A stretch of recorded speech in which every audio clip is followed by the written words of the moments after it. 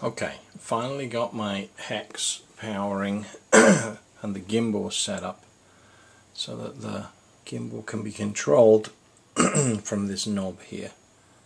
You can see that turning this knob causes the gimbal to go up and down. This took a lot of doing, a lot of confusion, and it turned out to be as simple as this. I'm powering the gimbal from I was powering the gimbal from a UBEC, 12 volt UBEC, because I've got a 4S battery and I was worried that that would be too much power for the gimbal.